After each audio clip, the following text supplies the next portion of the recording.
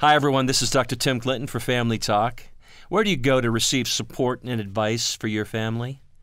You know, we interact with thousands of people every day through our Facebook page. There you're going to find inspiring advice on what matters most to you. Whether it's marriage or parenting, you can be sure our profile will keep you updated with how your family can succeed. Visit us at facebook.com/Dr. James Dobson's Family Talk. Each day, you're going to find our latest broadcast, helpful resources, inspirational pictures and quotes. Nowhere else are you going to be able to start your day with a thought from Dr. Dobson, as well as a special message before you go to sleep. Remember, you can be sure that every post on our page is created with you and your family in mind. Take time to visit us and become a part of our online community on Facebook, will you? Simply go to facebook.com/Dr. James Dobson's Family Talk. Today on Family Talk. Hello, everyone. I'm Dr. James Dobson, and you're listening to Family Talk. Yesterday, we were talking with Cathe Laurie. She is a wife and grandmother and the author of a book which we were discussing entitled As I See It. She's also the co-founder of Harvest Christian Fellowship. At the end of the program, we were discussing the meaning of life from a Christian perspective. And that took us into those difficult periods when God doesn't seem to make sense. That's a subject that I've addressed many times, and I've even devoted a book to it. Cathe, let me have you talk about it from your perspective, because you've been there. You've experienced tragedy in your own family because you lost a beloved son, didn't you? We have two boys. Christopher, our firstborn, he was 33 years old, and it was the happiest time of our lives, Dr. Dobson. For my husband, Greg, in particular, because he had suffered so much as a young person in a dysfunctional home with no one who he could really call a father, he made it his determined purpose that his family would always know that he was there and the love that he had for them. And Christopher had a few years in high school where he wandered and lived a prodigal life, not ever disrespecting Greg or ever even stopping going to church. He lived sort of a secret life of waywardness, but he came back with a vengeance to the Lord. And in those last few years of his life, he was fully serving Jesus. He was working as the art director at our church. And Greg and he had the most intimate and close relationship a father and son could ever have. It was really the most joyous time of our lives. He had married. He had a little girl named Stella who was 2 years old, and he was expecting his second child, Lucy, who would be born in November, the year that he was taken in July. And Christopher was on his way to church. He was working, as I said, as the graphic designer, lead designer for Harvest Ministries. And on his way there, he met a terrible accident. There was a car that was street sweeping the carpool lane. And the cones and the lights that had warned the cars behind that there was a vehicle in front were not lit. And he plowed into the back of that unexpectedly. And his life was instantly over. And he was already in the presence of the Lord. For Greg and myself, it was so traumatic. He was just gone from our lives. And we had no chance to prepare for that. It came so suddenly out of the blue. It was a trauma that occurred in our lives that I pray that we will never experience anything like that again. Cathe, did the Lord carry you during that very, very difficult time? I felt for myself and for Greg that had it not been for the Lord, I don't think we could have gone on. When we heard the news, Greg walked into the house and just collapsed. He just crumbled on the floor. And I walked over to him, and then I looked over at my daughter-in-law who was expecting her second child. And all I could think of was, Jesus, you have to get us through this. And I don't understand all about suffering, and I know that I'm talking to a lot of people that are listening to our voice. And my suffering and our trauma may not be the same as theirs, but I do know that there is a God in heaven who promises us that he will walk with us through our sorrows. Even when we don't have the answers to those sorrows, he promises us he will be there. And can I tell you that my experience of the Lord that day and in the subsequent days, I wish that I could have that closeness to him that I experienced as we went through those tidal waves. He was nearer than I have ever known him to be. His word was true. The scriptures and the truths of scripture and those specific passages of those who have suffered in scripture became such close companions to me. I couldn't breathe without meditating on what God had told me in his word. That was my life breath to get me through those days. For many people, when they go through times of tragedy, they often blame God for it, and they feel like they can't trust him anymore. But in your case, the loss of your son, Christopher, actually drew you to the Lord instead of pushing him away. You rested in his arms, didn't you? I did, and the reason I could, Dr. Dobson, and I'm so grateful, and this is one of my passions in teaching women the Bible and telling them the importance of knowing the scriptures, is that I didn't just pick and choose the passages of my Bible that I became acquainted with. I read the Bible through, and I knew that there were those who had suffered. In Hebrews, it talks of those who were suffering, not just the ones who were delivered, but the ones who actually were martyred for their faith, that were put into situations where there was no happy ever after ending.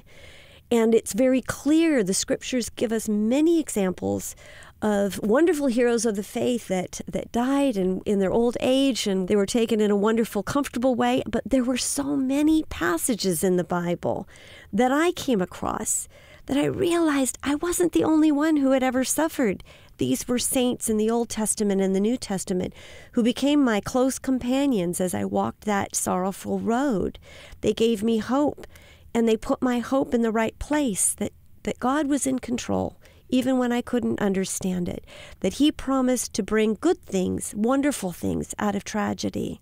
Cathe, let me read for our listeners the beloved passage in the 11th chapter of Hebrews that talks about those people that suffered for Christ. And we'll start with the 37th verse. They were put to death by stonings. They were sawed in two. They were killed by the sword. They went about in sheepskins and goatskins, destitute, persecuted, and mistreated. The world was not even worthy of them. They wandered in deserts and mountains, living in caves and in holes in the ground. These were all commended for their faith, yet none of them received what had been promised. And what they had been promised is the coming of the Messiah. Since God had planned something better for us, so that only together with us would they be made perfect. That's a wonderful, encouraging, and inspirational scripture for those that are going through hard times. Yes, it is difficult, but God sees it, and ultimately we will gain the crown of righteousness for remaining faithful. I love that verse, because even though these people were suffering, they didn't lose their faith, and that's why they are listed in the Heroes Hall of Faith. And the scriptures tell us that we aren't promised a trouble-free life. And I think that if we understand that, we are living in a fallen world. We're living in these in-between times, between the already and the not yet. Our sins are forgiven. Christ is risen from the grave. He's given us hope and a future that we can count on, but we're not in heaven yet. The devil is still alive and well on planet Earth. And so we don't have the assurance that even as believers that we are going to never experience tragedy or heartbreak or suffering. But what we do have is a God who has promised in Romans 8:28 that he is working all things together for good to those who love him and are called according to his purpose. And there's a reward for those who remain faithful. Yes. And can I honestly say that just as the disciples were on the Sea of Galilee in the midnight storm, and they thought they were going to drown, we know the story that Jesus came to them walking on the water, on the very storm, on the waves that they feared. And in that day, in that moment, scriptures like that came vividly to my mind, that in the midst of that excruciating news, I could lean into Jesus and say, I don't see you, but your word tells me that you're there. That your word tells me that you will not leave me or forsake me, that you are here with me to the very end, and that you're going to walk with us through this heartbreak. And we lived in the scriptures, Dr. Dobson. It was the thing that sustained us.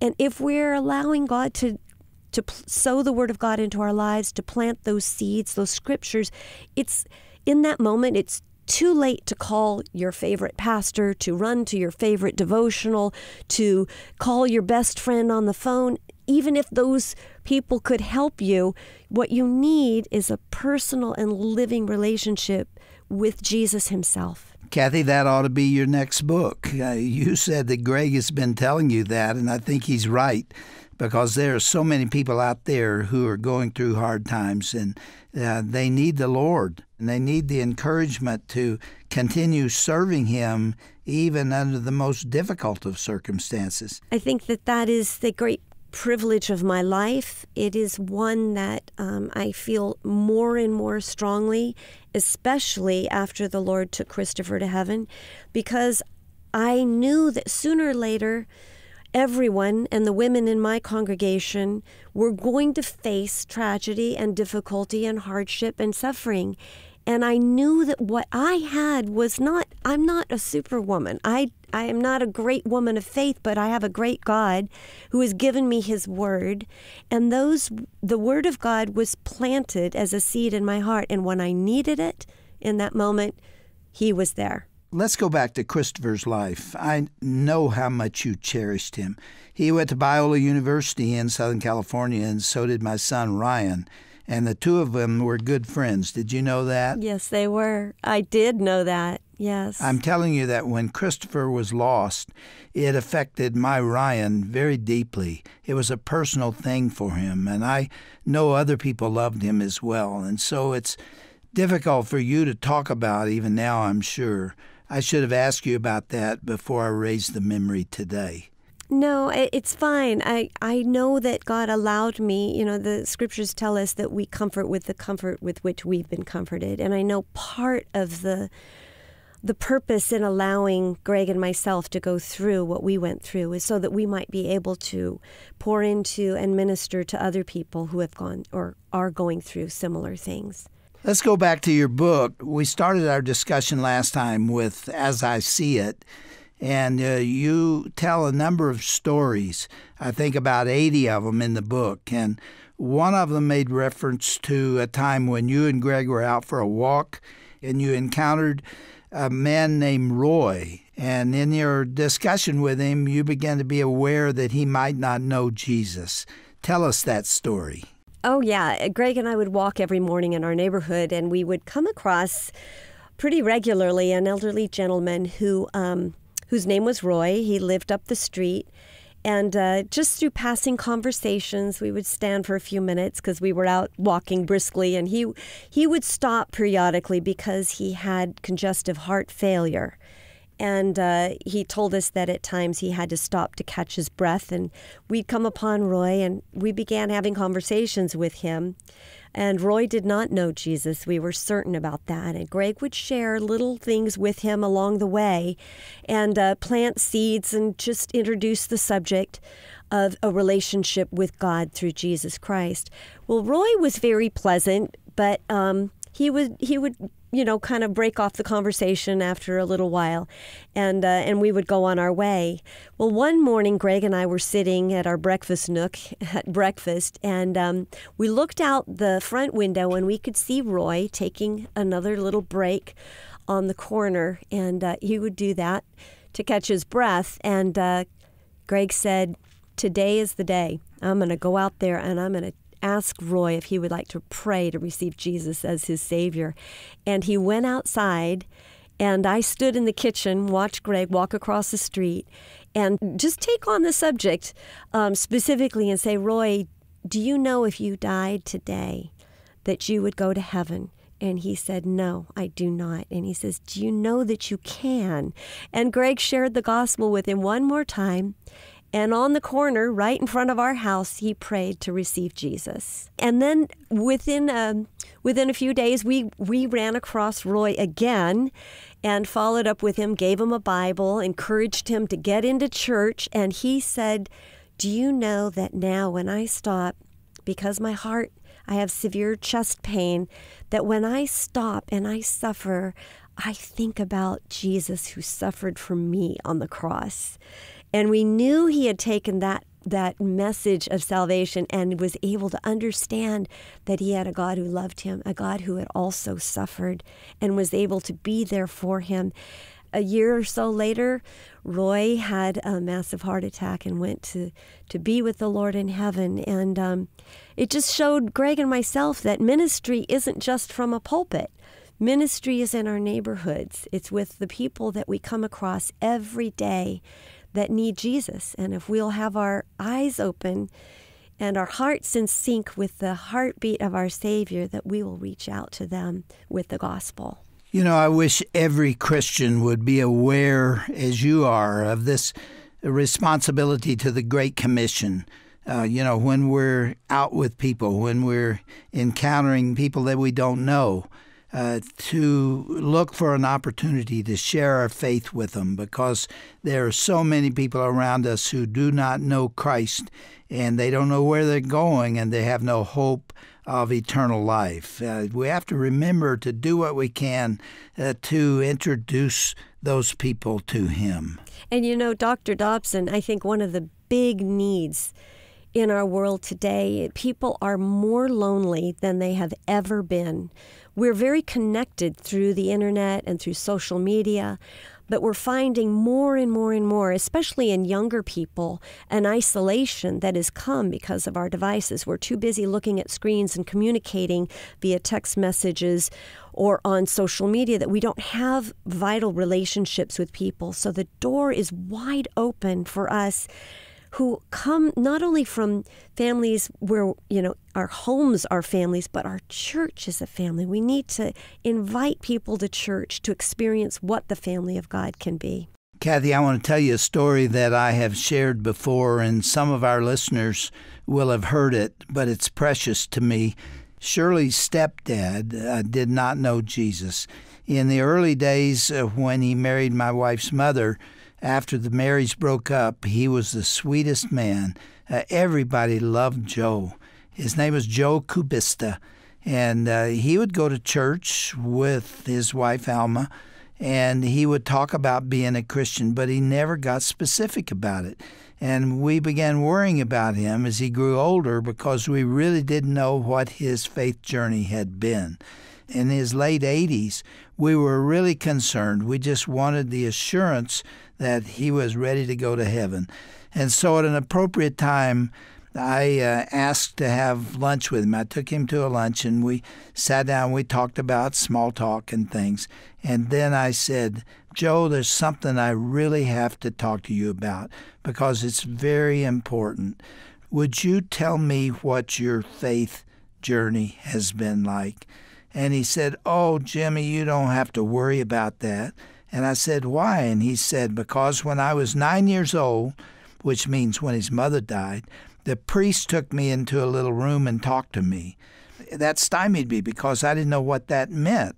I didn't want to tell him, "Well, you thought you were a Christian, but you weren't." And yet I didn't have the details. And so we just continued to pray for him.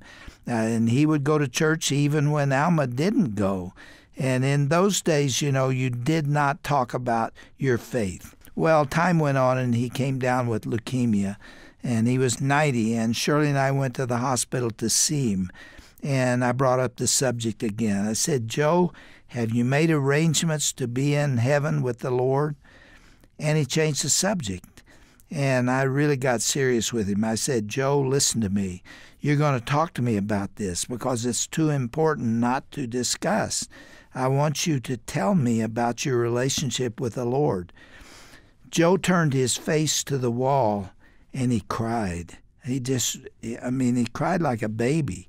And I knew something was going on. And, sometimes the hardest thing in the world to do is to talk to your own family about Christ.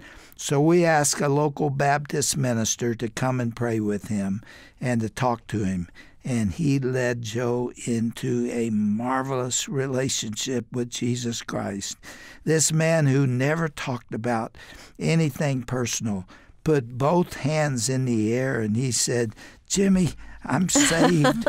I'm saved. Oh, it's glorious. And the next night we came back, and he said, I feel so clean. I feel so clean inside. And he died several weeks after that.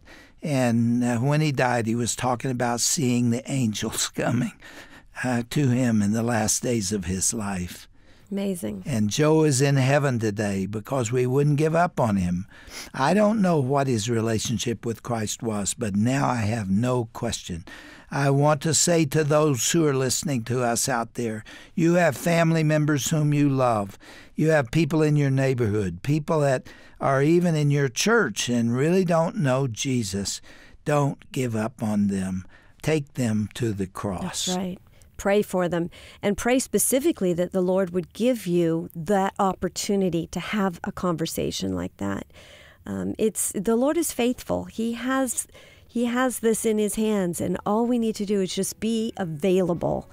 He opens the doors around us all the time, or our eyes opening up to walk through them when they happen. Cathe Laurie, I've loved talking to you on these programs. I hope we can do it again. Thank you. Do you love the Lord? I do, Dr. Dobson. He loved me first. Give Greg our love and appreciation for all he does, and please do come back and be with us again. What a pleasure and a privilege for me. Thank you.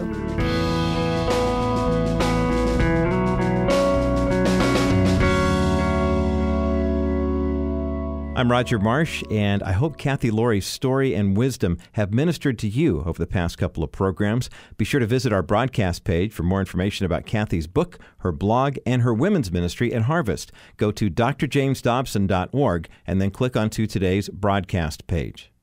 The mission of Family Talk is to support you and your family. And one way we do that is providing you with materials to fight for your marriage and your children. Our resources page at drjamesdobson.org will empower you to do just that. This collection includes many of Dr. Dobson's best-selling books, teaching DVDs, radio broadcasts, and much more. These tools cover topics such as parenting, passing on a godly legacy, and battling for your marriage. The next time your family is struggling, know that we care about you and we are here to help. Go now and look through our vast library of resources to find what you and your family would benefit from. That's drjamesdobson.org, and then click on the Resources tab. As we wrap things up for today, I want to thank you for your faithful financial support of the ministry of Family Talk. It's listeners just like you who sustain this ministry and propel our vision for the future forward. Learn how you can support us by going to drjamesdobson.org or by calling 877-732-6825. I'm Roger Marsh. Have a great weekend.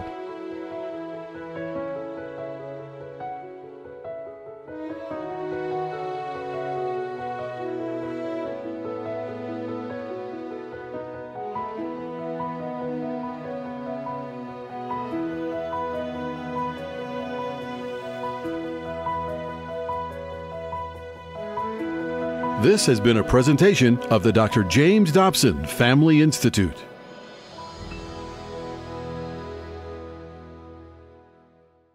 Hi, everyone. This is Dr. Tim Clinton, Executive Director of the James Dobson Family Institute. As we get ready for summer, I want to tell you why now is a great time to partner with us. A special friend of our ministry has provided us with a matching grant to help get us through these tough summer months. Right now, any donation you make to the James Dobson Family Institute will be doubled. That match will remain in place, by the way, until we reach our goal. As a part of this journey, we're going to keep you posted on our progress. I urge you, would you take advantage of this right now? Stand with us here at Family Talk. With the rapid growth of the Dobson Family Institute, we need your help more than ever. Go online right now to drjamesdobson.org, or you can call us toll-free, 877-732-6825. That number again, toll-free, 877-732-6825. And you can learn how to stand with us. Your generous contributions allow us to continue to fight for marriages and families around the world. Our website again, drjamesdobson.org, drjamesdobson.org, or call again, toll-free, 877-732-6825. Make sure and get in on this matching grant, will you? And we're so grateful for your persistent prayers and support. May God's blessings be on you.